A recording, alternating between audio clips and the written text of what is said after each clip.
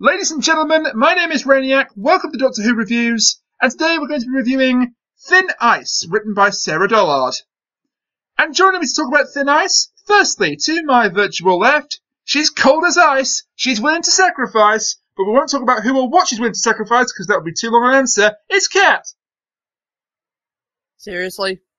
And to my virtual right, he's been gone so long, he fits right in with the rest of the forgotten continuity of this damn show, it's Kuchiri.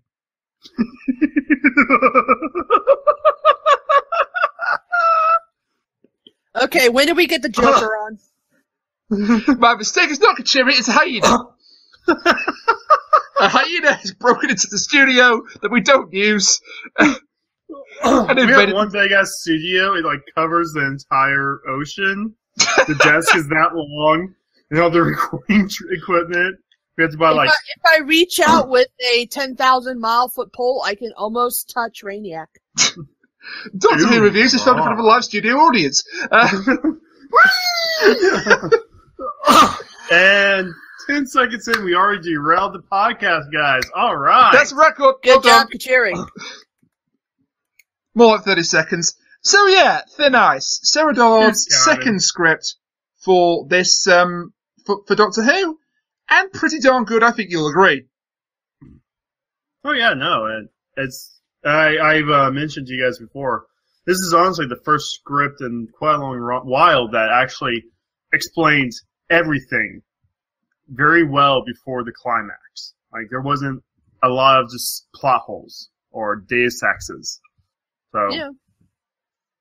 Yeah. When you say deus exes, do you mean Mankind Divided, or... I mean, Machinas, the Doctor. I know, you goober. I was making a video game joke.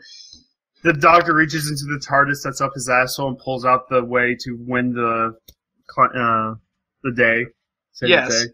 Yes, I did like the resolution to the episode. I thought it was a more logical. Can I even say logical with this show? Not really. That made sense. Yes, it made more sense than some of the resolutions we've had in recent times. It made more sense of a fucking leaf. We don't talk about the leaf. It's funny because the previous one at first was raving about that leaf. We don't talk about the leaf. And, it makes more sense than there's actually no danger. The Earth is just protecting itself. We especially don't talk about that, right? So, yeah, we don't. Let's move on. Now we've got the housekeeping and general silliness out of the way. We're going to start by discussing not the Doctor, but Bill. Bill had quite a bit of significant character development in this one, and I think for the most part it was pretty good. Would you agree? Yeah. Oh yeah. You haven't been around the last few episodes, but I hated Bill. Her introduction, her first episode. Wow, gee, what a surprise. Can't you just hear the sheer surprise in my voice? Be nice, Kat. Be nice. He's not been here for 2 weeks. I'm so surprised. The last episode, Smile, I did enjoy some of her scenes better. I mean, it wasn't until this episode when you can start seeing that she's starting to fully understand what the Doctor is all about. This is not just a field trip. Yeah, the whole thing with realizing that he's seen and experienced and caused death before, seeing how old he was. Just everything that she sort of realizes about the Doctor. That this is not a man. This is not a human. This is an alien from a different species with, mostly different ideas of how things should go, mostly different concepts of morality, but he still somehow makes you think that he is a human. And she felt so safe in that it took her until now to realize, he's not a human, he's an alien, what am I doing? Yeah, she had the greatest, one of the greatest lines probably in a Doctor Who in such a while. How long do you have to live to say a speech like that? That was such a good line. Yeah, that was a great line. That was beautiful. If we're talking about great lines, Bill had quite a few of them in this episode, or just exchanges of dialogue. For a completely different reason, my favourite one was when they're talking to that stupid foreman, who was a great bit of comic relief, it must be said. That whole scene was great. It's we must be at the backside of the creature now. Yeah. She just sort of slowly puts the brick down. We're at the tail end of it now. But no, it's when they're talking to the foreman, he's like, keep asking questions like that and you won't be working here much longer. I guarantee it. That was a great scene, but it led to perhaps the funniest line of the whole episode. It says, anything else you can tell me about this fuel? Well, they say it even burns underwater, and then Bill just goes, no shit, and then it cuts to a horse when he a different scene. I thought you said, oh shit. I didn't... It's no shit. She goes, no shit, and it cuts to a different scene. That was great. That was the best. The writing of this in general was pretty darn good, it must be said. Oh, yeah. Although, just to get this out of the way, Tumblr was kind of divisive on this. I thought it would be. So, yeah, we'll just sort of glance over that and say, it didn't trigger some people, but it enticed the wrong people to start talking. If we're talking about Tumblr, it didn't trigger people. If we're talking about Twitter, it triggered a couple of people, but we'll get to that in due course. Yeah. Because, oh my god, that's both hilarious and very disappointing. Another really good scene is when Bill actually spots someone die for the first time, although she wasn't paying attention last week, was she? When two of the colonists were ground into fertilizer before her very eyes. I guess she wasn't paying attention during that whole firefight. Or it could just be shock. Yeah, shock it could be is shock. one hell of a drug. And also, she didn't really relate to those colonists, but she related to the little boy because, well, he was a little boy, and they just interacted with him about 30 seconds previous. No, it's probably not even that. Maybe during the scene where all those little robots were flying around and the colonists were shooting them, she probably just turned away and looked away, like, while the fire was going on. I mean... She didn't hear the death screams? That's a bit... Well, they were all screaming. Oh, true. It could be that, plus the fact that not only is she seeing this little boy get sucked down into the ice, but the doctor makes a grab for him, but it turns out he's just grabbing the Sonic. Oh, him caressing the Sonic screwdriver. Oh. That was heartbreaking. That was a little bit callous. I knew that there was nothing he could do, the kid was but already still. Dead.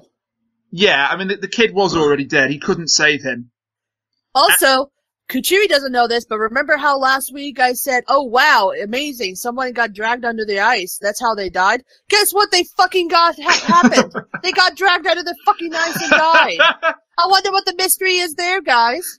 Gee, it's like the episode was called Thin Ice for a reason. Wasn't even that thin. No, it wasn't. And the thing is, the ice just re-solidified itself. Yeah, I think actually I would take this to be a more of a metaphorical title. And the thin ice is actually the line that the Doctor is skating on with his morality. And dealing with Bill. And dealing with Bill. That's just my take on it. I could be completely wrong. I probably am completely wrong, but that's just my take on it. If Bill was as bad as she was during the first episode of the trailer, the thin ice be, when will the Doctor just backslap her? Just, shut up! It's not Malcolm Tucker, dude. But no, Bill had a lot of character development in this. It was really good, I thought. Yeah. Especially with her speech. Well, not really speech, but her questioning the Doctor as to how many people he lost count of who died. Oh, God. Of him, and how many people he killed. Yeah. And it said, don't tell me, you lost count. I was about ready to start crying myself, but then again, I was tipsy, so... I like that the Doctor didn't have a conventional answer for her, because that's not a question you can answer conventionally. Plus him trying to avoid it, where he was like, there's some circumstance, she's like, no. Yeah, yes or no question. She challenges him on it, and I like that. But the thing is, the real answer, though, if he actually said the real answer, will make him sound even worse than him not answering. Like, I witnessed millions of people dying. So, you ignoring this one small child means he's nothing?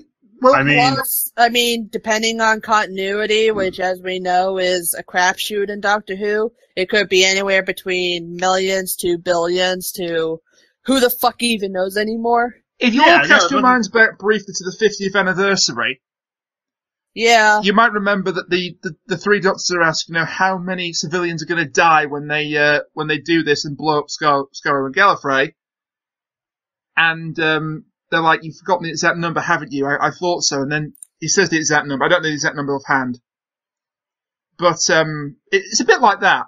But here it's the reverse. He doesn't know the exact number, or he doesn't, or he does, but he doesn't want to say. Yeah, if you say out loud, I've seen billions of people die, and he's already over this one death, it makes it seem like that he just doesn't care. Which, considering the scene with the sonic screwdriver, will even smash that deeper in. But the thing is, he's trying to let her know he does care, but he does not want her to know how much he, like, that number, or else he'll just shrink in that one kid's death. Yeah, because like he said, there comes a point where you've seen so much, you've done so much, you can't take it all in. It's the same thing that happens when there are troops in other countries fighting, for whatever reason they have to fight for. They have to learn to adapt. They have to learn to survive. Yeah. That's why there are some people who take humor in dangerous situations, and they go with dark humor. That's their way of coping with it. Absolutely. Man, it's like, you say, I've seen 5 people die. Well, those 5 people each have a greater weight when you say, I've seen 5 people die. When you say, I've seen 5 billion people die, that equal weight is insignificant. Yeah, you're right. You're absolutely right.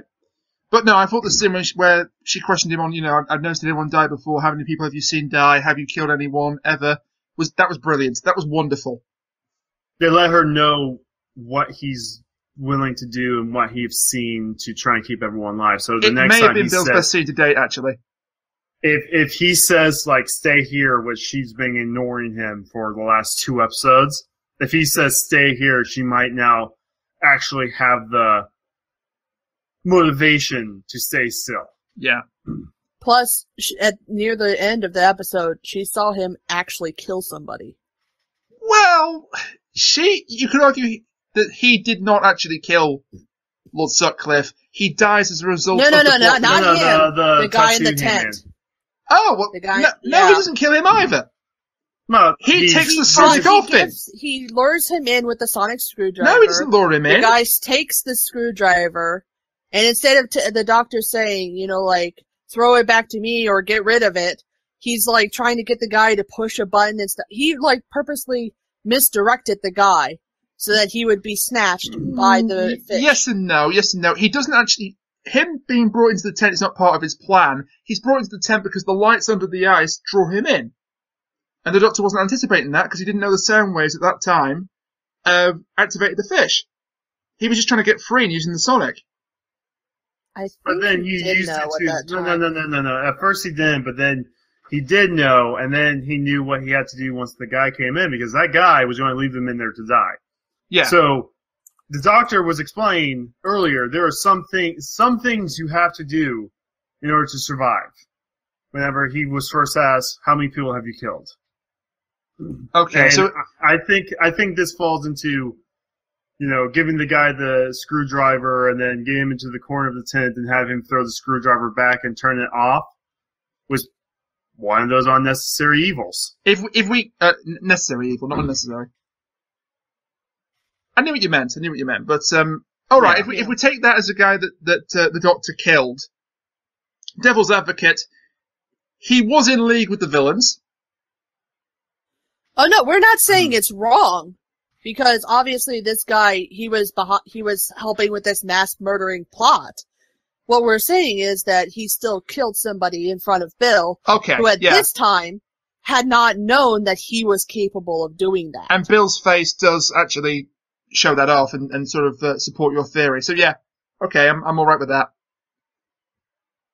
So this not only gives Bill a little bit of development in showing that this is what this man is capable of, and this is why he will be willing to do this stuff. In this case, saving all of those people from dying in the water to a fish just so some guy can literally have a fish shit out bricks of money. It prints money! That sentence it literally has money coming out the wazoo.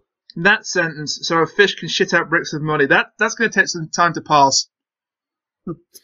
I'm sorry. Take some X-Lax. You'll shit out later. Oh my god, Kuchiri, really? We'll give you some Pepto-Bismol or something. Well, you can drown someone in that, I hear. Can I bring up the Not elephant? sure how you knew that, but I kind of don't want to know. So let's move on. What happened to Fresno, by the way? It's a quote from a What review happened to by Fresno? Nash. Where's he at? No, I don't mean I Yeah, kill. Brainiac, where's Fresno? I don't mean I kill him in Pepto-Bismol, you fools. I mean, I'm quoting another reviewer from the Happiness Patrol. I did it to introduce you in the episode last week, Kat. Come on. I changed Pepto-Bismol to emojis. And now I know when I'm being trolled. Brainiac. I've just realised I'm being trolled. Are you? Are Yes. you really? By you, by Kuchiri, by myself not realising.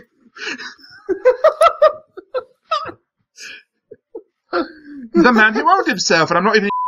Right, moving on. Anyways, Yeah, elephant in the room. Can I bring it up? And I don't mean the elephant on the ice. I don't mean the elephant on the ice. I mean the Bill's ethnicity being used as part of the plot. I'm fine with this. yeah. It happened with Martha during the. It happened a little bit of Martha during the Shakespeare episode, the Shakespeare Code. No, it's not just Shakespeare. It was the other one where he was. Oh, you're right. Human Nature. Mhm. Yes, it was much more overt in Human Nature. You're right. You are so kind to your servant. That whole thing about the staff entrance is horrible. Like she goes to the disco and he goes, "Oh, staff entrance, I think, miss you." Yeah, right, mate, or something along those lines. That's pretty horrible. This is equally horrible, but I don't mind the fact that they're using her ethnicity for the purposes of the plot. Some people on the internet objected. Gee, people on the internet objected to something? Well, Yeah, the I thing can't believe is, that happened. Can't believe that happened. you go to an age where slavery was legal and whites were like the main fish of the sea. Yes, there's going to be racism. It's going to happen. It doesn't matter. And like Bill even brought it up herself. She was the one who was all like, "There's a lot more people of color here Bit than more black than I history expected, says." yeah. And it's not just that, even like at the start of the episode, she's like, "Are you sure we should be here? I don't have the complexion for it." Yeah, melanin. Melanin, yeah, melanin. I like that she wasn't. The first time she brought it up, it was a bit more subtle, and then she was less subtle. But Regency England was a much less subtle time. Things were more, if you'll pardon the pun, black and white in those days. Then yeah, no, but the thing is, like, you don't like if he goes to like 1780s fucking America sometime with Bill, same shit's going to happen, maybe even worse. I mean, if you have an episode that way and like people aren't trying to lynch her, then you're not representing that age well.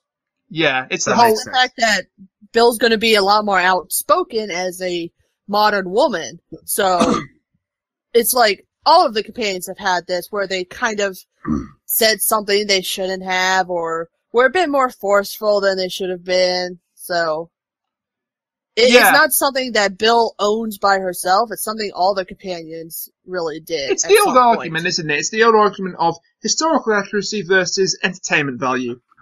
Yeah. Should you strive to be 100% historically accurate, even if it may be at the expense of some of the entertainment of the storyline, or do you try and make the storyline as entertaining as possible at the expense of being not entirely historically accurate? See, personally... Yeah, go on. Sorry. Yeah, personally, I would rather have historically accurate because life isn't black and white anymore. There are these shades of gray, and there are these moments where people forget certain things. Like, people forget, and I'm sorry for bringing this up, but people forget Hitler was human. He was a vegetarian. He brought back Germany from, economical collapse. He liked to play around with kids on weekends or whatever he liked to do. He wore stupid shorts sometimes, just like every white person in America has done at some point. Don't apologise for bringing him up, because in this context, it's absolutely relevant. Yeah, You're if you absolutely right. He likes forget to that paint. he's a human, if you forget He likes he's a to human, paint. if you think of him as just a monster, you are denying history. You are denying that this happened. And that's why people like a certain current orange man are able to get into power using things that are traditionally racist sounding. Well, the thing Because is, you forget this stuff. going back on the whole Hitler thing, there's that creepy video of his wife videotaping him, and he's like giggling with embarrassment because he's like, "Oh, I should be videotaping you." You know, it's like, yeah, you watch that video and you're like, man, he was strangely gentle in this scene, and it's like, you know how horrible he became. Because as monstrous as Hitler was, like it or not, he was still a human being. It's the same with abuse victims. They often don't want to see their abusers as terrible because they put on a nice front. Whenever the abuser's around other people, they put on this nice front so people automatically come to their defense if someone accuses them of being abusive. The person who is being abused, there's beaten wife syndrome where they think, oh, they love me, I must have done something wrong. Mm-hmm. The fact remains that humans are complex creatures, and if you don't show all of the sides of humanity, then all you're doing is just making humanity worse.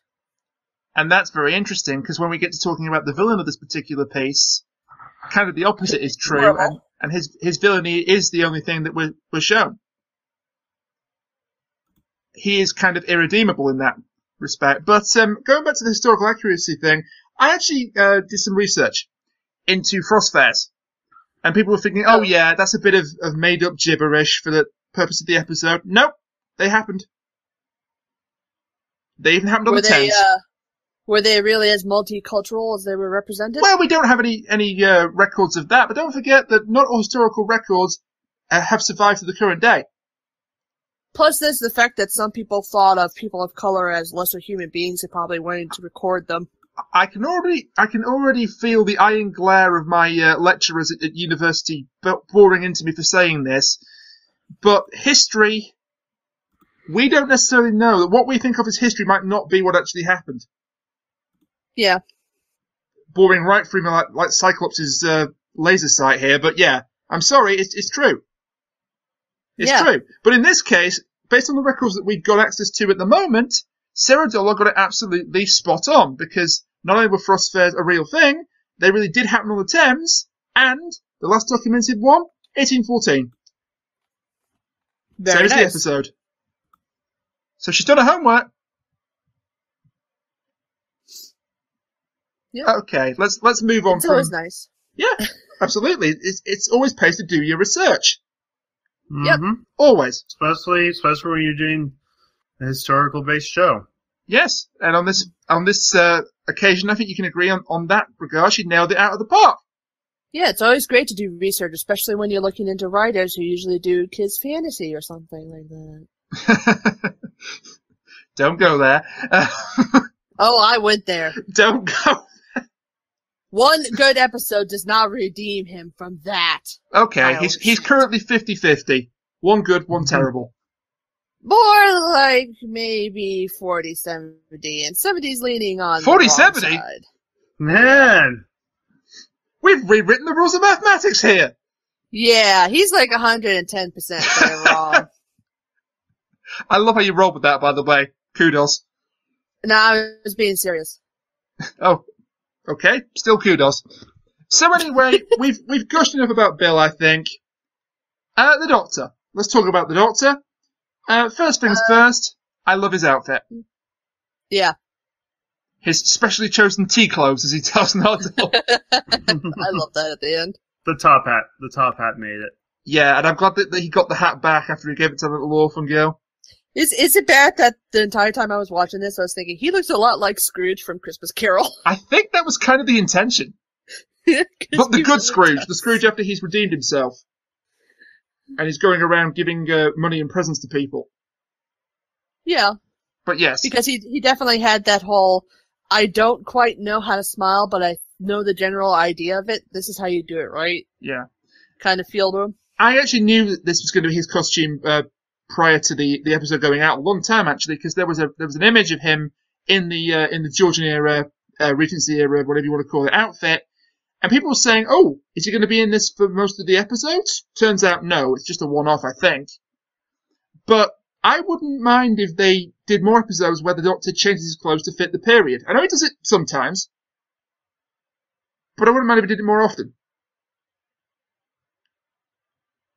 Yeah, Mind I'm just you, wondering why nobody seems to question them about their clothes, except for maybe, like, once every so often in a blue moon, if it's kind of funny. well, you've got to have a little bit of leeway, haven't you, for dramatic license. Best example of people questioning their clothing, it was in the World War II episodes in Eccleston's first series, in fact, only series. Rose is wearing a Union Jack t-shirt in the middle of the Blitz. So things like that are quite good. But yeah, I wouldn't mind if they had the characters, or the time-traveling characters anyway, change their garb to more suit the situation more often. But I can also see why there's an argument for, well, he's got to have a consistent image. I will say, building off of this, I love that line with Bill where she's like, oh, the TARDIS has dresses and she likes getting into trouble? I think I love her. And the Doctor's like, yeah, me too. Yeah. You don't steer with the TARDIS, you reason with it. That's a callback to both the pilot, when he says you negotiate with it, and to bring in Freezing Inferno's points from his review for the first time. It also calls back to a line of dialogue from the Doctor's wife, where he's talking to Idris, who is the TARDIS, of course. And he says, you never took me where I wanted to go. And she says, no, but I always took you where you needed to go. Oh, I better get this out of the way. Mirror alert, mirror alert. You can see the fish's eye reflected in Bill's helmet. That is all. Yeah, thank you for bringing that up. I was going to do that when we got to the creature itself, but we can bring it up here. Yeah, to quote him verbatim, big fish eyes reflected in Bill's diving helmet, mirror shot, quote this verbatim on the show. Yeah. I also can't do the do-do-do thing correctly. We're not going to do the do-do-do thing. That's not becoming a thing. You should have just said trigger warning. We're about ready to talk about mirrors. I'm putting my foot down. I'm putting my foot down. We are not doing a do-do-do-do thing every week. Cooch, once you actually watch the other episode, you'll find out why we did that. Did you just rat him out to everybody? Yes. Yes. Hey. I'm just paid to be on this show. I'm not actually... Wait, we get paid? Kuchiri, we don't talk about that. What the hell, man? Keep your trap shut. And we're off the rails again. Alright. Well, we're expected to be off the rails. We're fulfilling expectations. I'm sending you a bill later. Bill and Potts? not Pearl Mackie. Damn it! Preempted my joke. Right. Other things about the Doctor I really liked in this, the gag about Pete. The Pete gag is brilliant. It ties into the whole, butterfly effect thing that the episode's kind of got going for it. Like, if I step on a butterfly, I may not be even born. And of course, it ties into the resolution where they change history so that, the orphans become the heirs to the Sutcliffe estate. But it's actually the right thing to do. But yeah, it's like, that's what Pete said. Who's Pete? Exactly. He stepped on a cockroach once. He stepped on a cockroach once, and now you don't even remember him. Butterfly. Here's the other question. Did they actually look up who the Sutcliffe heir was? Or, did they see that the last Frost Fair ended in tragedy before they went out to it? Oh, good question. Well, they didn't know who Lord Sutcliffe was before they encountered him. So that's what I'm saying. They could have not changed history, and in fact, it just went as it was supposed to. Well, that's the whole thing about time travel, isn't it? Like, you don't know. There's a certain element of predestination involved. Like, funnily enough, there was an episode of Agents of S.H.I.E.L.D. I watched quite recently as I was catching up with Series 3, and that's all about an Inhuman who, his touch gives people visions. Oh, yeah. Oh, yeah. Have you finished that season yet? No, that's the last episode I saw, so please no more spoilers. But that's yeah. actually, you guys know about Civil War in the Marvel Universe, right? I do. they had Civil War II, where that was the basic premise. It was, have you guys ever heard of Minority Report? Mm-hmm. I've watched it. For those who don't know, basically there's these 3 kids who they can see visions of people committing crimes. So in the future, the police force is tasked with finding them before they commit the crimes and then lock them up. And there's like this whole conundrum about should we be doing that because they haven't actually, done the crime yet. Civil War II is essentially that, just with a mutant. Thank you. I didn't know that, but thank you. Yeah, no, but I'm kind of off Marvel Comics at the moment. The Marvel Cinematic Universe, the Marvel TV shows, that's fine. The comics are kind of going in a bad direction. The comics are all over the fucking place. Yes. So back to the show we should be talking about then. We've already touched on the scene where Spider falls through the ice and dies. The Doctor seems to be more concerned about salvaging his magic wand. They even call it a magic wand, which I like the little call out there. But although really, it was used more as a flashlight in this episode. Yeah, but as callous as that scene was, and it was intended to shock and upset people, I think, and it certainly did And that. Bill. It certainly did that.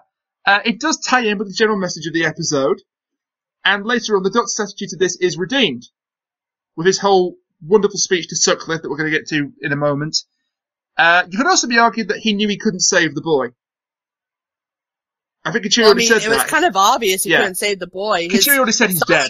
Open ice. He's dead. yeah, like the second his arm was sticking out, the rest of his body was inside. That kid was ceased to be. And he this is an ex shit kid.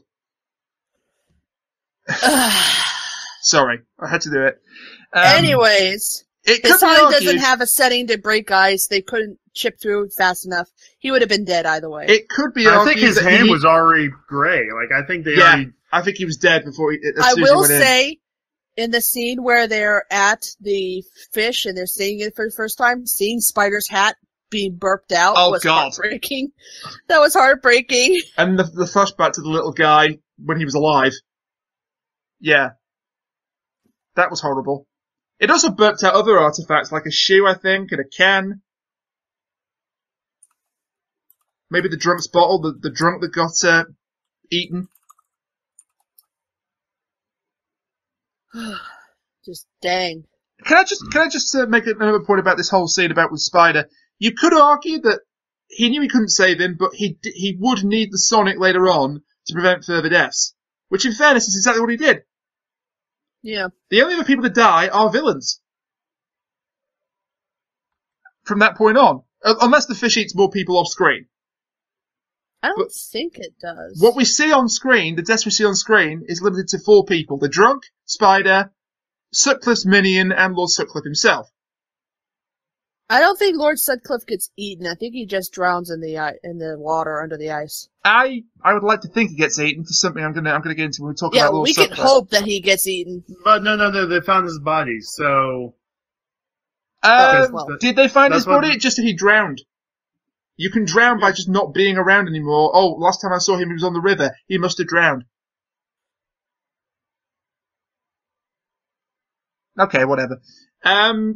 What happens? And to be fair, they didn't exactly include the signing of a sea creature, so, history would be fucked. Other lines of the Doctors I really enjoyed before we get to that speech, because my god, that was beautiful. What happens if I don't move on? More people die. Again, that, he's seen these horrible things, but if he stops to mourn every single one of them, more horrible things are going to happen. He hasn't got time for the luxury of outrage. Which is lampshaded wonderfully later on when he absolutely does have time for outrage against Lord Sutcliffe. I was actually going to bring up the season 6 mid-season. If you must. If you must. No. The guy that Colonel Runaway, like halfway through the Colonel Runaway speech. Oh my, I'm angry. That's never happened before. I don't know what's going to happen. Yeah. The idea that when the Doctor gets out of control emotionally, anything could happen. Mm-hmm. I like that very much. At the end of whatever that human one was, where he was John Smith and he fell in love. The pure rage that he had towards the family that was going after him. Yep. That was terrifying. And he doesn't even raise his voice. Oh, and just to appease Fresno, yes, there was a mirror in that episode. Yes, someone got trapped in a mirror. We know, Frez. You can calm down. I repeat, you have ruined the concept of reflection forever. Can we talk about Peter Capaldi's worst moment in this episode briefly? Go ahead. I was being all down with the kids there. Did you notice my hair was cringing? But it does fit because the Doctor has never been particularly streetwise. He's not cool. Theoretically, I can be a thief. Yeah. I can steal anything in your shop. In theory, I can steal anything in theory. As he gets thrown out, and then of course he's nicked the pies. Yeah, he got all the pies somehow. Yeah. See, I like that just because it shows how awkward the Doctor can be. And that's like a great thing to have for this guy, is just this one little bit of humanity that we can, like, what's the word? Help me out here, what's the word? Identify with. We can identify Identifiable, with yeah. You got it. Yeah, it's identifiable. Relatable. We relate to them. That's it. There we go. We were saying that in the last podcast. How the hell did I forget that? Fuck if I know. Well, we nearly got away with the strong language tab, but there we go. Fuckity, fuck. Well, now we really haven't got away with it. Okay, let's talk about that speech. I'm going to quote the speech in full. So, human progress isn't measured by industry. It's measured by the value you place on a life. An unimportant life. A life without privilege. The boy who died on the river, that boy's value is your value. That's what defines an age. That's what defines a species. So all I have to respond to is this. Absolutely beautiful writing. Yeah, I think that's all we could say. It was beautiful writing, it was a beautiful speech, it was a beautiful insight into the Doctor's self. So. Yeah. And again, fits with the whole message of the episode, and is the Doctor's redemption after the rather callous way he dismissed Spider. There is only one last thing to say. Kuchiri, did you like the speech? Yeah. As I said. Okay, then we're done. Let's move on. Yeah. I also thought it was a strong speech. I liked the speech before that where you talked about passion, brings fighting, and, yes, wisdom brings victories or whatever. And then it all goes to hell in a handcart when the villain of the piece turns up. And the villain has two forms, but one's not really a villain. We have the creature, the unnamed creature, and firstly, Lord Sutcliffe. Suck dick. Lord Suckdick? That's Lord a keeper. Radcliffe. That's a keeper. I like that, Lord Suckdick. That's a keeper. Oh my god, I wish he had been played by Daniel Radcliffe, because then we could make that joke about the last name. God damn it! Oh, dude, Daniel Radcliffe. If they ever have Daniel Radcliffe in Doctor Who, he will be, I think, in more of a substantial role than this. No, it'd be perfect for him. So anyway, the woman, is it the woman in white? The woman in black. The woman in black. The woman in white's something else. He's done historical pieces before, of course, and David Copperfield, but he was like 10. But anyway, yeah, Lord Sutcliffe. A very one-dimensional villain. I think we'll all agree. But one I think that needed to be one-dimensional. Yeah, he was presented to us as one-dimensional, so maybe he had that nice persona that he put on around other people. No, he was only in it for like the last 10 minutes of the episode. He only needed to be in it in the last 10 minutes, though. Yeah, I mean, he didn't have to, be like a great villain. He just had to be there to let, the Doctor know who he was going against. He was the perfect foil. He was the perfect foil for this story, because the story is all about, humanity and the value of morals and individuality, I suppose, to a degree, and the value of life. And Sutcliffe just thinks about money and greed. I will say one thing. Even though he is one-dimensional, he is completely believable. Oh, yeah. Because there are people like him. He was perfectly cast. The actor that played him did a damn fine job. Yeah. People like him are the reason that we have sweatshops. They're the reason that we have suicide nets on the factories for Apple. They exist. This guy is a real person that could be. Yep, absolutely. And possibly did even exist in the Victorian era. Yeah. I couldn't get past the mole on his forehead. But he is... That was a big-ass mole. Mole, mole, mole, Mole, mole, mole, mole, mole, mole. mole. I'm going to chop it off and make some guacamole out of it. Okay, so Nicholas Burns is the name of the actor that played Lord Sutcliffe. He is best known for comedic roles. But he absolutely nailed this, as I say. He has absolutely... Fair, he kind of was in a comedic role. He was the comedy, He was the pompous fop. terrible, one-dimension villain. He was the pompous, villainous fop. And it worked here. Yeah, absolutely. Absolutely. And he's reprehensible in his actions, which, and he doesn't really mind who dies as long as it works to his benefit. So I'm a little surprised he wanted his men to get off the ice. He needs labor at some point. And it's a lot harder to find new people than it is to Although just I could absolutely see him, change a plan, kicking them back onto the ice to get eaten. I don't think he would have. Maybe. It's not a matter of caring. It's more the fact that if they somehow survive, they could come after him. And also doesn't want to get his hands dirty. Exactly. I'm not going to touch the poo. He's Nice. got labor that he already has, and they're loyal to him. I mean, they're going along with this crazy-ass plot to blow up the frickin' ice with people on it to feed a fish that poops out money. Yeah. And, why would he want to get rid of them? Yeah, fair enough. And I loved his reaction to the Doctor's wonderful speech. Oh my god, yes. I saw it coming, but it was so funny. I did see it coming, but it was still brilliant. It was so And awesome. at that moment, his card was marked that he was going to die. Oh yeah, the Doctor's face is just like, okay, you're dead. What a beautiful speech. The vocabulary and the rhythm. It's enough to move anyone with an ounce of compassion. So it's really not your day, is it? The way his voice turned on that line. Brilliant. And the words were perfect too. They weren't like the usual cliche, him being all somber and then but it's too bad I have no compassion or something like that. Let's just say it moved me to a new house. Let's say it's moved me underneath this fucking ice lake. It moved me to send you to the ice to blow up along with everybody else. Okay, bye. I love also talking about him being a mostly comedic actor.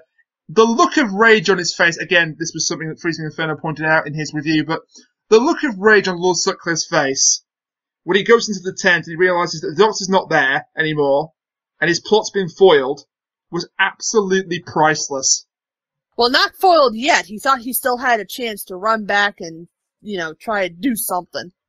No, but then all of a sudden he realized, oh shit, this thing's free now. And he knew that he'd lost the dynamite, or the poop bricks, because they were no longer there. The Doctor was no longer there, so his captive had gotten free somehow. Well, he could still run and, make an alibi or something to help fix the situation. Yeah. And then, poetically, Sutcliffe's fate is to fall into the ice and drown. Yep. Now, on first watch, I was disappointed about this death. I thought, oh, you've given him such a mundane, lame death. Second watch made perfect sense to me. Think back to the Doctor's speech about the boy that drowned on the river. His life is your life. His value is your value, sorry. His death is your death. Yeah, exactly. He matches him in death. The drunk on the ice, the little boy, the thief spider, their death is the same as Sutcliffe's. Sutcliffe is no better than them. And in the end, his money and his status couldn't save him. The one thing that money cannot save you from is death. Yep. It's the great equalizer. Well, except nowadays they're starting to put more into longevity and shit. This is a bit morbid, so I apologise in advance. But it's the great equalizer. Death is the great equalizer. It's the one thing we will all face in the end. Yep. Didn't they say that in the Smile episode? I can't remember. Honestly. I have no idea. One last thing about Sutcliffe before we move on to the creature. The way his hat flew into the air when he fell through the ice, that made me laugh a lot more than it should have done. It's just the perfect punctuation to that death scene. He was like Wile E. Coyote whenever he fails to get the Roadrunner, except this time it was a little more tragic. Well, no, because he deserved it. Well, no, I mean tragic because people actually died because of this guy. Oh, yes, fair enough. But yeah, I love that shot of the hat. Still around, I'm sure. I love that simple shot of the hat flying into the air. That was great. And just like Spider, all that was left was his hat. Exactly. So if he was eaten, that's how they know that he drowned. Because his hat was left floating. There you go, we solved it. We solved it! Perfect mirror of Spider. Cat, no. I was hoping we'd get off the mirror talk with Fresno not on the show this week. That's for you, Fres. You're welcome. And I'm sure he appreciates it, because I sure as shit didn't. Someone has to do it. I'm surprised he didn't see it before himself. Let's move on. Let's move on to the creature then, which didn't get a name. As far as CGI monsters go, I really like this thing. I like the fact we couldn't see much of it. Yep, you never see any of it. You never see all of it at once. We got kind of like a glimpse, like it's somewhat anglerfish, kind of, sort of. I would prefer glimpses. Especially its little lurefish. I would prefer glimpses to actually, revealing it all at once. Yeah. Because it allows your imagination to build up a picture, and also you don't get disappointed when the whole thing is revealed and it looks absolutely terrible. Plus, if you look at... the creature wasn't even the main... Like, it was the focus, but for some reason, I don't feel like it was meant to be the main focus of the episode. Well, I'll tell you exactly what this creature was, okay? It was the star whale. It was the red herring.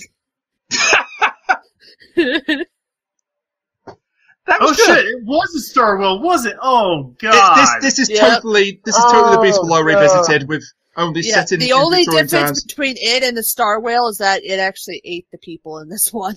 It ate the kids. No, yeah. It ate the people. It ate the people in the Beast Below, but it refused to eat the children. This one didn't care. It just whatever. Wow. You fall in dinner. Wow. Did you not realise, Kuchiri, that this was basically the Beast Below revisited? I kind of was like, oh shit, it's the same thing they talk about the Beast Below, but then I just realized that, this is just exactly the Beast Below revisited. Yeah, it kind of is. I've just realised something. I realised I screwed up big time in our Smile podcast, Kat. Uh-oh. I said that Amy did not have a reaction where she cried about the fate of the Earth. She totally did. Oh, did she? Yeah, she's even shown a montage of what happened to the Earth. And she starts crying, and I forgot all about that. So, my bad. Yeah. You can put your torches and pitchforks down now. I've acknowledged my mistake. I just literally did this last night. I'm replaying through Wind Waker HD. And I remember whenever I played the game, whenever I was like 15, I hated Forgotten Forest dungeon. I was like, oh man, this dungeon's so boring. I just realized they tried to redid the Deku Tree dungeon from Ocarina of Time, but with wind puzzles, and it sucks. So I was like... Well, to be fair, the Deku Tree kind of sucks too. Not as bad as the Water Temple, but it still kind of sucks. Oh, it's a lot better than the Forgotten Forest Temple, though. Yeah. Another thing I liked about the creature with a little sort of parasite anglerfish that accompanied it. I thought they were a nice design. You did see all of them. Pies. You did, yeah. I bought that pie. I ate that pie. I like that pie. And I will say, the way the monsters sort of looked kind of reminded me of like those really old maps where they didn't quite know where everything was, where all the borders were. And sometimes in the sea, they drew like little pictures of dragons or something like that. You know what I'm talking about? Yeah, I know what you mean. They probably saw that creature. They probably saw that creature. Yeah. That could possibly be what it is, like how some people thought there were such things as mermaids or sirens. Maybe in the Doctor Who universe there really are, and they're just like genetic mutations or whatever. One slight plot hole about the creature. I love the scene where they're in the diving suits and trying to get eaten, and she throws the lantern at the Doctor because he can't hear her talking. But those old-time diving suits, not sure they would have protected you against that freezing cold water. No, they wouldn't have. I can let it slide because it was a good little scene, and honestly, there's been far worse breaches of plot logic. Here's the thing I didn't understand, and I don't know if I just missed something. How in the world did the Doctor get the diving suit after they escaped from the tent? And That's he went a better down to plant question. the bombs? That's a better question. I want to interject that there's probably, if anything, he probably just went back there at a later time and left a diving suit behind some of the barrels. So when he finally escaped, he saw the diving suit. That's getting into circular loops that I really don't want to get into, but yeah. I mean, he could have just abandoned them there, but then that would have the whole, what if someone He could have finds also it, just he might escaped change out something. there, and he probably could have ran to where they left the suits, which, I mean, there was like a good 5 minutes of scenes of, everyone evacuating the river. He could have just ran straight to where he left the suits and grabbed his and ran back. Yeah. But the very important thing to note here is that the creature is not the monster here. It's Sutcliffe. It's man. It's some men. Oh God, this is almost an environmental message. The orphans, yeah, absolutely. The orphans are not monsters. The innocent people on the ice are not monsters. But the men that choose to be monsters are monsters. Yeah. And it's not always your actions that dictate if you're a monster, but it is how you react to them. Yeah. And how you see your fellow human beings, I guess. Yep. Wow, we are getting super political in here, aren't we? It's like if This was a very Lord political episode, actually. Yeah. if Lord Sutcliffe had just fed the fish something else, he still would have been terrible for keeping it locked up, but he wouldn't be as terrible as he is for feeding it humans. Oh yeah. No, he's irredeemable. I want to know if the monster just does that naturally, or if it has to be specifically humans for it to have the burnable fuel poop. Never explained. And honestly, there are some things that don't probably have to be could explained. be any kind of waste, because, I mean, that lake probably is just empty other than for its angler fish and its, the fish probably ate all the other fish in that river. This is Yeah. something that Freezing Inferno talks about a lot, but he likes ambiguity. And in Yeah, this I like instance, it too. I'm just one of those people who likes to nitpick and think about the logistics of stuff No, when I that's- really shouldn't. I'm not saying you're wrong. I'm not saying you're wrong. To each their own. But this is one instance where I'm happy to have some ambiguity. It doesn't ruin anything for me. Yeah. We don't find out what the fish is. Was it an alien? Was it terrestrial? Was it a product of a bygone era that just happened to survive or whatever? We don't know. We'll never know. That's absolutely fine. Draw your own conclusions on that. It was chained up. How the hell did they get it chained up? It doesn't matter. How the heck did they find out that its poop burns underwater? And that the poop burns at all? Because the plot requires you, as the viewer, to know Well, that they information. said that it's been a secret that's been going down from his family for years. So. They Yeah, did but say somebody that. still had to figure that out. Right, so he Well, accidentally who was said, the first person who looked at a chicken and was like, "I'm going to eat the first thing Cat, that you comes out of its ass." can gloss it over very easily. One of Sutcliffe's ancestors just happened one day to encounter a block of the fish poo, accidentally struck a light near it. It burned, but it or didn't blow up. accidentally tripped and it fell in the fire and it burned for forever. Yeah, something like that. You can quite They easily were square that away. I don't know if this is a thing in England, but they were looking for oysters or clams or something. They took a lot of the mud with them. It fell in the fire, or maybe they were trying to put out the fire. They put it on the fire. There's and it a didn't go dozen out. different ways you could square it away. Is the point I'm making? Either way, it's just random bullshit where it wasn't explained. It's fine that it wasn't Yeah, explained. and I like the fact that it was kind of it wasn't a major focus of the episode, the creature, or tiny as the Doctor eventually called it. Classic British humour, calling it what it isn't. classic humor that everybody has. It's not just British people. I'm sorry to tell you You that. go on believing that, but I know the truth. All right, then. One last... America! Fuck yeah! Coming again to save the motherfucking day, yeah. Welcome to the Patriotism Podcast. Yeah, you're kind of outnumbered this time. We have fish and chips, end of argument. We also have fish and chips. Yes, pilfer from us, you filthy brigands. Well, you know what we have that you guys don't? Hush puppies. No, we've got that. No, It's an import, but we've got that. Anyway. Oh, hey, what? What was that? It's imported. What? Yes, and you import the fish and chips, so don't go slinging mud when you can't sling mud. No, we grow our own potatoes, bitches. Actually, we better stop Kuchiri because he might name the one thing that will completely destroy us. Eggplant? No. I know what you're talking about. You know what? I'll tell you after. I am choosing to show mercy. On. I know what she's talking about. I'm choosing to show mercy. I'm also trying to get this damn thing finished for us all. So, the orphans, not really much to talk about the orphans. They were there. Oh, let's forget about them. Everyone else does. Well, can we just mention one thing? One of the actors that played one of the orphans, Perry. Yes. His name is Badger Skeleton. Which I read as Badger Skeleton. I was like, why the hell did you name your kid that? Maybe it's a nickname, but who knows? The orphans, for their part, they weren't that memorable, but they weren't necessary for the plot. I like that they weren't the kids from the Forest of the Night. They certainly weren't. They were okay. I liked them. I wanted them to live. I got sad when Spider was murdered. Yeah.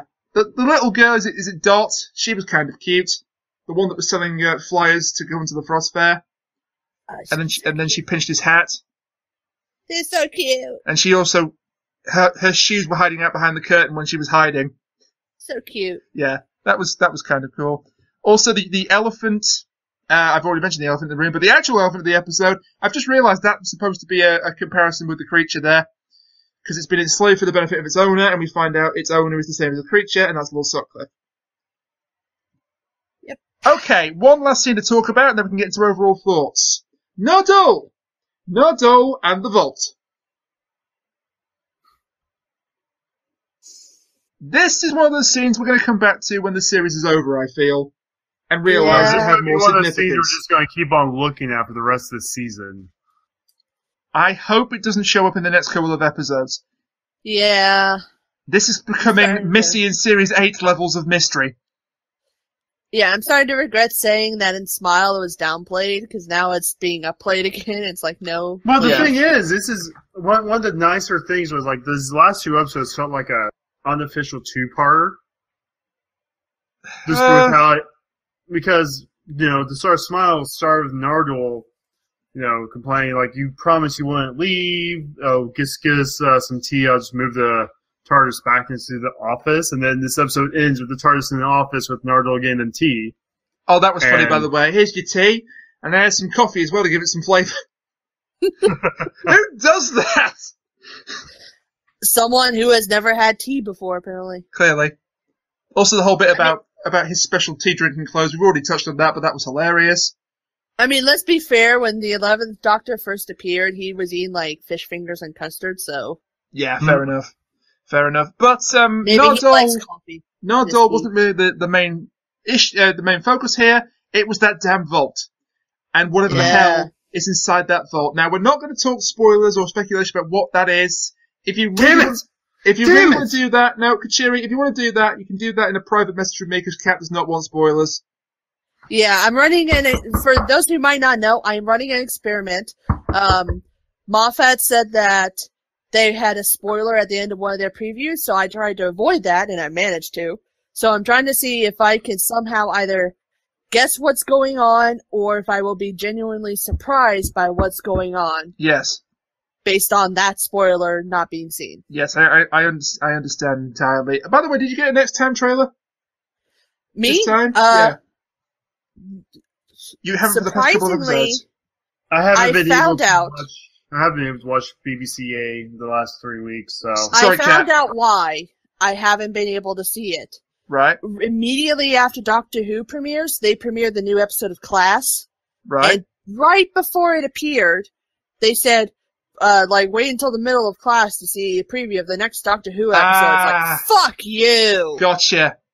I'm not watching this show just to see a preview of the next show. Fuck you. Yeah. No, that's absolutely fair. So, I will say this scene in the vault, this is the first time I felt that Nardole was not just tacked onto the episode, it felt like he fit.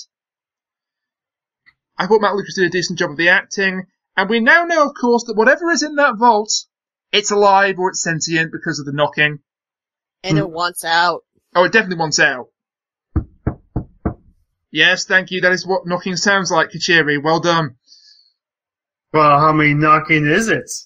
Three. It comes with 3. 4 knots. No, it's not 3. the- It's 3.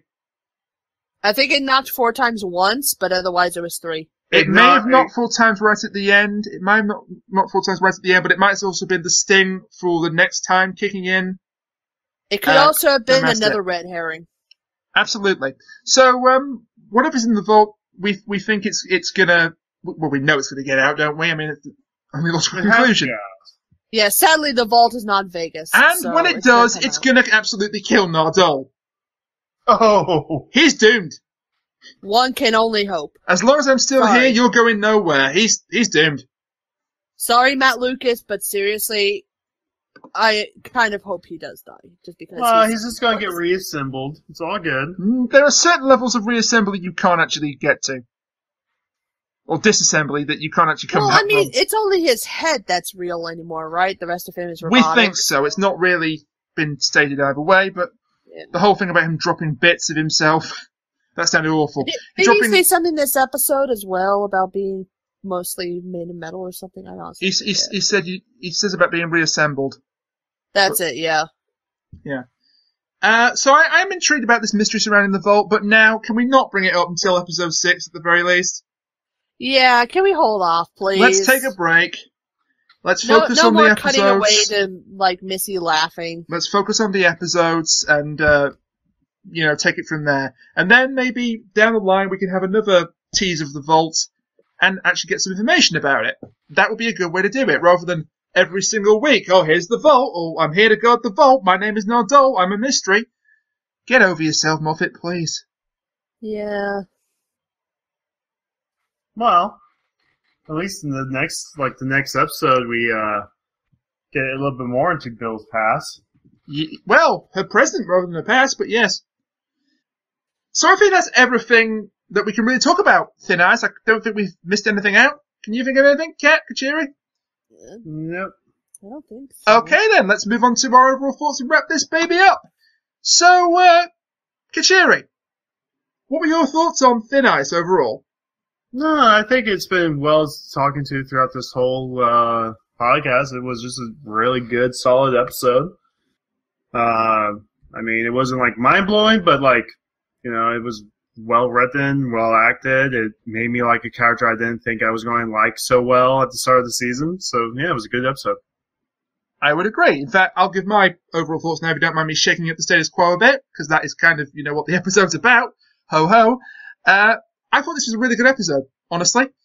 It took potentially sensitive political issues, which are extremely relevant in the modern era, and it handled them, Sadly. I thought, sadly indeed, I thought it handled them really well, rather well. I thought Bill's character development continued in a really positive direction, and the resolution to the episode was satisfying and logical in equal measure, and the villain getting his much-needed comeuppance and death was icing on a very sweet cake. And I think Sarah Dollard has knocked it out of the park a second time, and I hope she continues to write for the show in the future. Kat, your thoughts? I'm gonna have to agree with everything else. Sarah Dollard is an extremely good writer. She really knows how to write her characters. She knows how to write her plot. She even knows how to, write in a, kind of irrelevant creature into the story and make me want to, actually learn more about this creature. So really, I think this was another episode that just hit it out of the park. A little bit more than Smile did, just because the Smile's ending didn't quite interest me, but this one definitely hit it out of the park, and I really feel like we're forgetting something for some reason. No, we've covered everything. So, Yeah, you're right. next week then, next time, we have Knock Knock. Well, no, I really feel like we're forgetting something. Are we? I mean, we've talked about Bill, the doctor, the bad guy, the punch, The punch! the what? We forgot about the punch. The doctor punched a racist! How in the world did we forget about that? I don't know, because that was the best thing ever. Did we all step into a crack in time for a moment? What the hell was that all about? I was like cheering in the bedroom as I was watching this, like, oh my god, he punched a racist! That punch was amazing. Sadly, it had already been shown in a trailer before the episode aired, so I knew it was coming, but I still love the context for it, and it's just like, the whole thing about, we need to be tactful and diplomatic, and then, screw that! Punch! He didn't even think. He just immediately saw this dude being an asshole to You Bill. do not insult my fuck companion! no. Smack! Punch. One Punch Man to the face. Brilliant. Brilliant. Unfortunately, not everybody on the internet thought the way we did about it. What a surprise. Yeah, there were some rather hilarious Twitter posts, this weekend, who said that they were done with the show because it was pandering to the SJWs. Because he punched a racist. I think it was more possibly the thing about Jesus being black, but, I have just one thing to say. He was in the Middle East. I have just one thing to say to these so-called fans of this series. Have you been living under a fucking rock? I think that's too generous. It's more like, have you been living at the bottom of the fucking seafloor underneath a rock that is covered in concrete? Quite. Because seriously, This people, show is built on socio-political issues. Yeah. The Daleks are space Nazis, for crying out loud. Well, they pretty much are space Nazis. I don't think they are specifically space Nazis, but you know what I mean, don't you? Yeah. Mm-hmm. And even if it was SJW pandering, and this is where we lose like 50% of the viewers, right? If it was pandering to SJWs, which it wasn't, by the way, what in the hell is wrong with the Doctor, the hero of this show, punching a racist in his goddamn face? Nothing. What's wrong Or with that? insulting his friend. What was wrong with that? I am sick to death. I'm sorry to go on a tangent here, but I am sick to death of people dismissing things as quote unquote SJW garbage because it happens to touch on political issues. It doesn't even mean like people who are actually social justice warriors. It's just a general term for ideas or people you don't like anymore. It has become that, I would say. It's essentially what other words have become. Other words that are now offensive have become. A catch-all Like- umbrella term for people you don't like. I mean, there are people that use it Yeah. in the quote-unquote correct definition, but I'm sorry. That punch was nothing to do with SJWs. It was just a beautiful moment that the script absolutely called for. And yeah, one of the best moments of Series 10, possibly one of the best moments of Capaldi's entire tenure. Plus, according to a post someone wrote on Tumblr, and yes, I'm going to talk about this, according to the rules of social etiquette in Victorian times, he was being an asshole in general by commenting on Bill. Yeah, So not only was he a racist, he was also an asshole. absolutely. Plus, let's not forget the fact he killed who knows how many people. His family killed who know how many people. He's keeping a fish monster locked up just to make money off of it, and he's essentially profiting off the despair and dismay of the poor. Absolutely. So, I think who we can gives a all fuck? agree. I think we can all agree here that it was the best punch shown on TV this weekend. I'm Yes. sorry, Anthony Joshua. I know you're the world heavyweight champion. I know your uppercut on Vladimir Klitschko was effing awesome, but it doesn't compare to Peter Capaldi punching a racist in his teeth. It wasn't his teeth, it was his chin. All right, You still chin. see the shiner. It doesn't compare You to still Peter see the Capaldi. shiner after the scene. Wherever he hit him, it doesn't compare. Is the point. And now we've got... I want to make that my banner for everything. Just Peter Capaldi punching a racist. I want to plaster that on a giant billboard opposite a certain house that might be white that's in our country. Just like for no particular reason. Just like a video board, just like playing it on a loop for 24 hours. And Sutcliffe might be orange, but again, for no reason. Okay, but for real this time, next week we have Knock Knock. Now, Kat, you've not seen the next time trailer for this. Kuchiri, you did, didn't you? Mm-hmm. Okay, so I'll give the synopsis like I've been doing for the past 2 episodes. Bill is moving in with some friends, and they found the perfect house. So what if it's strangely cheap to rent and the landlord is a little creepy? The wind And the blows. walls eat you alive. The wind blows, the floorboards creak. The doctor thinks something is very wrong. What lurks in the strange tower at the heart of the building? And why can't they find any way to enter it? So what this basically is our spooky episode of the series. It's the haunted house episode. And it looks amazing. And I'm probably setting myself up for a fall. In the trailer, the guy, the landlord, he looks so familiar. He's Poirot. Who's that? David Suchet, Hercule Poirot, himself.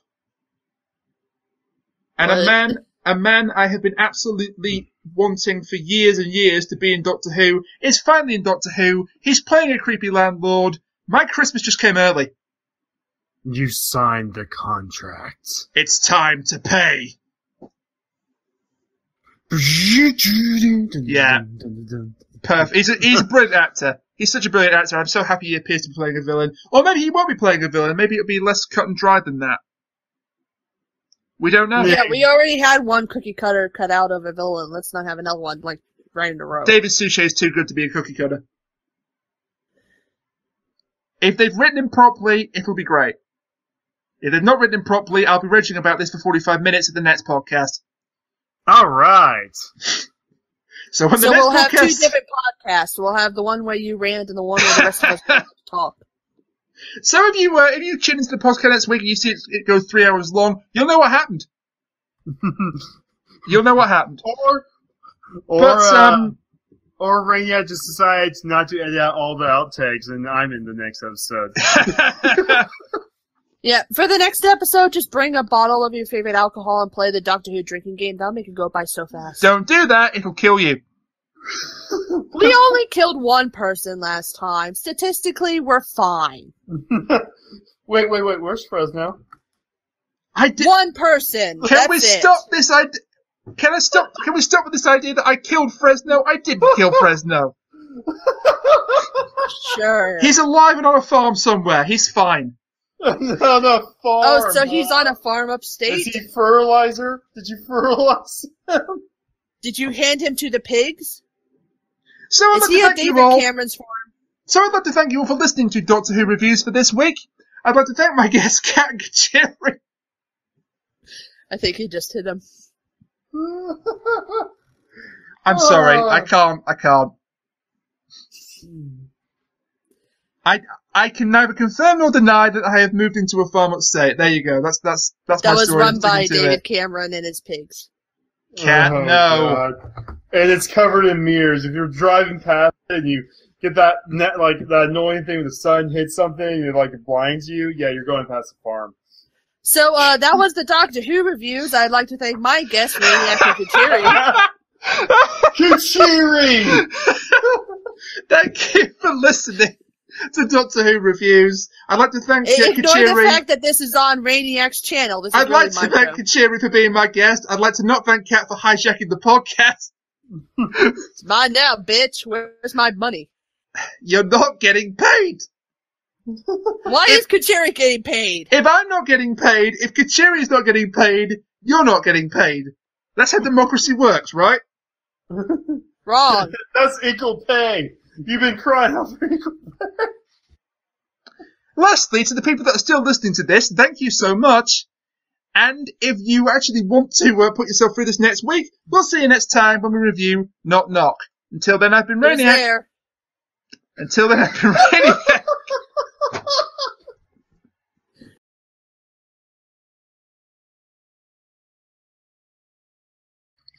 Nipple tits. Did I get that in? Thanks for that. That's really how we want to start, is it? Okay. So wait, are those tits on a nipple? No. We're going the inception route. Those tits are inside the nipple that are inside breasts. Ah. Oh, so you're an innie man. I get you. Ingrown tits. You gotta punch them for the woman to feel anything for them. Just get a workout in there. Just get a couple punchy bag routines going on. You get women with like size D breasts and they're coming at her back. Better not get Moffat any ideas. Be right back. Dying a little inside. A little? We're not doing our job. Okay. Dying a lot inside.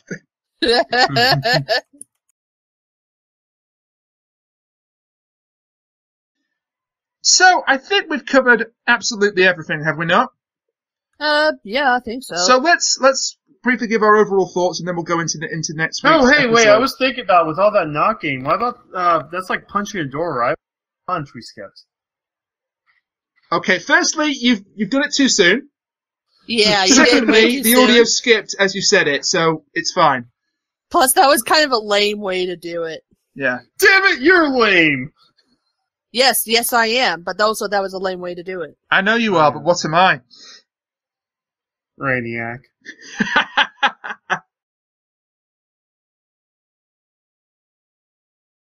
Cat, you're as cold as ice. Nah. Is that it? Nah. Is that it? Nothing like Okay, that. then. Nothing like that that. it? It's not it, Kuchiri. Stop asking me if that's it. You have to tell me if that's Yeah, it. is that it? It's not it. I can categorically say it's not it. Is all this goes to the blooper reel? No, Might as well at this the blooper point. reel will be longer than the actual podcast. Is there a problem with that? It always happens when Kuchiri's here. We just lose all track. Yes. Also, you you nearly kill the host with the robots wanting golf. Just cut all this out, put it in its own separate blooper video because there's some. I am now known as Golden Chaos Kuchiri. Oh, Jesus.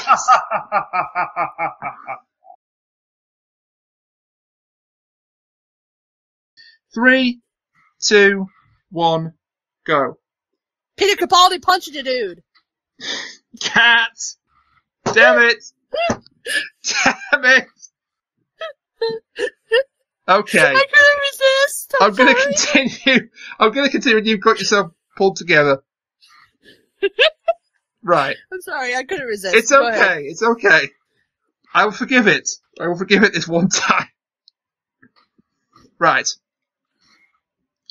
All this has to be in outtakes, by the way. It is 3, 2, 1, and so that's, I think, oh, damn it. So I think that's... We're never gonna get through all this. No, we're not.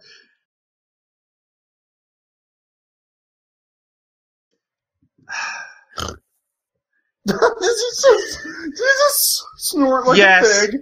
Yes. Yes. It happens when I laugh. You better not let David. Well, Cameron do I'm not holding that over you for the rest of the series. Not at all. This is not going to be the Monty Python blackmail sketch. No, sir.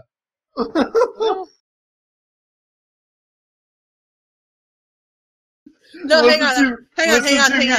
You listened to me when I said you should have added friends to your Hang on. review. Rainiac, I've got a great knock-knock joke, but you have to start it off, okay? So go ahead.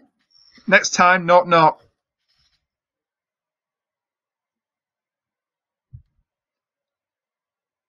God damn it!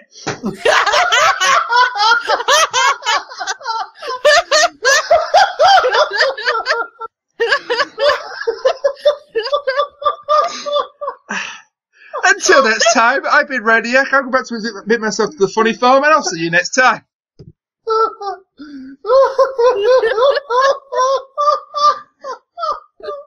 I didn't even have to say a thing. That was the best. Did you know the word gullible was written on the ceiling, Raniac? Really? Where? You need to have like 3 outtake videos. You gotta cut up to like starting the podcast outtakes, middle of the podcast outtakes, and trying to end the show outtakes. Until next time, I can't say it. We still haven't. Technically, we still haven't finished. You said goodbye when you did this. What the